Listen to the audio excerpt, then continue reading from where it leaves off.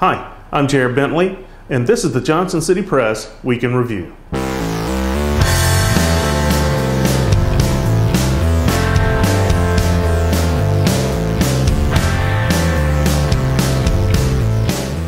After hearing 4 days of testimony and deliberating for 4 hours on Thursday evening, a Carter County jury found Timothy Jason Pate guilty in the death of 78-year-old Lonnie Townsend.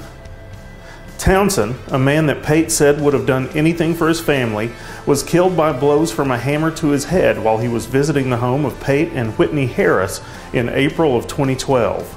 The jury found Pate guilty of first-degree murder, felony murder, tampering with evidence, and abuse of a corpse. The last two charges were from the act of rolling Townsend's body into carpet and dumping it on a little-used gravel road on Spivey Mountain in Unicoi County. Pate will be sentenced at a later date. Pate's co-defendant, Whitney Harris, is also charged with first-degree murder, felony murder, and tampering with evidence, and testified for the prosecution in Pate's trial.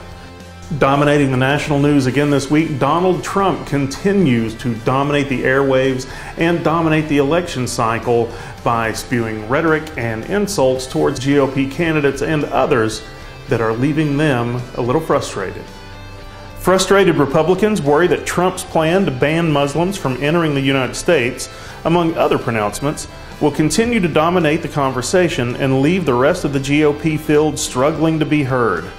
Jeb Bush, John Kasich, and Ben Carson have wondered aloud about their ability to be heard as the election season rumbles along.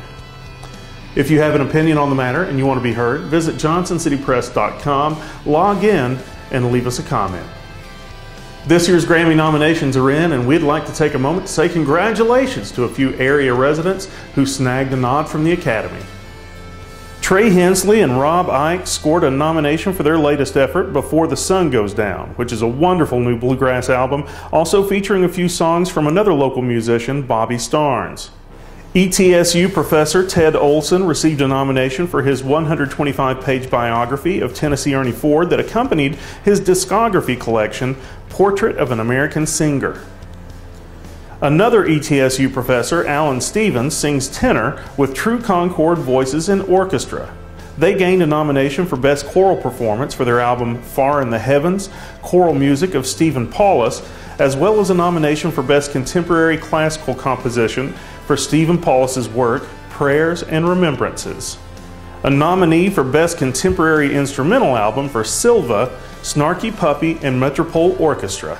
It includes the work of ETSU graduate and Snarky Puppy member Justin Stanton, a jazz pianist and trumpeter who graduated from ETSU and is an Elizabethan native.